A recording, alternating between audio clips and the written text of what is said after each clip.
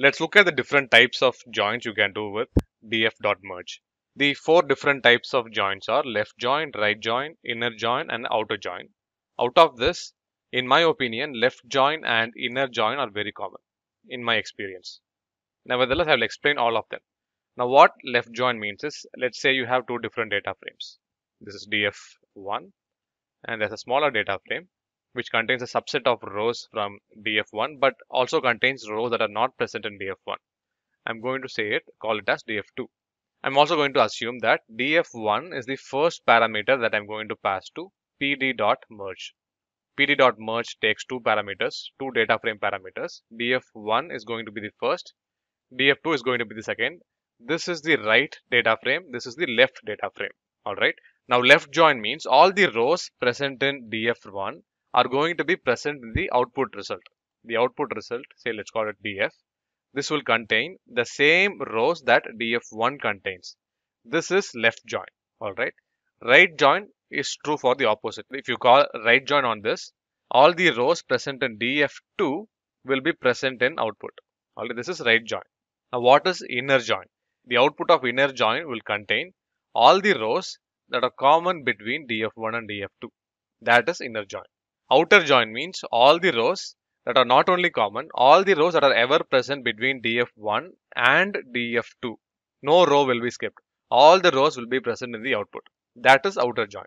So those are the four different types of joins. Implementing them is a matter of setting the parameters right for pd.merge. I'm going to use two different data sets for this. This is based on empty cars dataset. This is a very popular dataset that contains the car specifications for various different car models. Now this is actually a subset of the empty cars dataset. Now here in df1, this contains 25 rows and 4 columns. The 4 columns are car name, mileage, number of cylinders, displacement. df2 on the other hand contains 13 rows. This is a subset of 25, but it contains some rows that are not present in 25 also. Alright. This also contains 4 columns. Only car name is common between both of them. We want to join them based on car name. Alright. Besides this, this has weight, hue sec, and engine type. Now we want to merge both of these datasets. Alright. Besides this, in addition to these two df1 and df2, I'm going to create one more version of df2 where this car name is renamed to just car. That's what df3 contains. df3 contains same information as df2, but car name column is renamed here. Alright. Okay, first left join. Do a left join based on df1 and df2. You can imagine the same rows present in df1 will be present in the output. Same 25 rows is present here.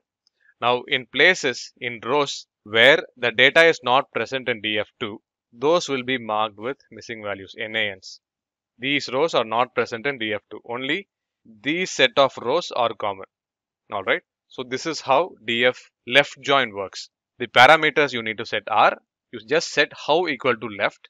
You also need to tell pd.merge based on what column you are going to merge. That also needs to be provided. Alright. So this is left join. Now suppose if you want to merge df1 and df3, right? df3 does not have the same column name. It does not have car name as a column here. So what will you do? What you need to do is, you need to explicitly specify what is the joining column based on the left hand side data frame, which is df1. So that is specified using left on, and on the right hand side data frame you need to specify that. Tell this information and it will work. Alright, so the same output you are getting here. The column name is going to be the same as what you have in df1, left hand side data frame. Alright. Now right join, very similar. You just set how equal to right. The output data frame will have all the rows present in df2. This is right join. Now inner join will have all the rows that are common between df1 and df2. So this is inner join containing all the common rows. Alright.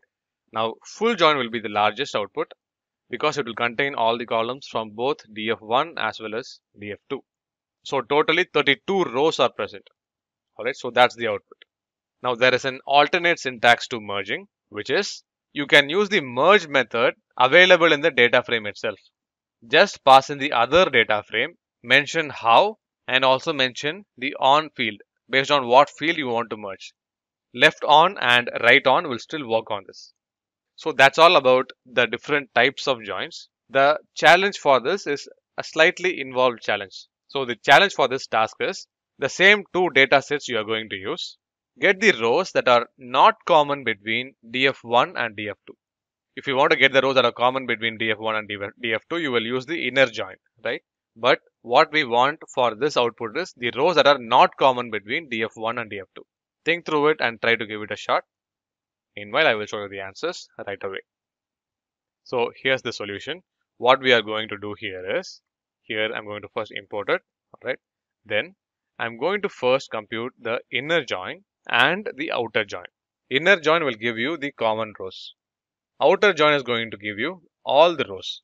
So from all, you subtract the common rows. This will give you the non-common rows. That is the funda that we are going to use. Let's implement it. So we have both inner and outer join here. From the outer output, we are going to drop all the columns present in the inner output. So that's the result we need. Congratulations if you are able to figure it out.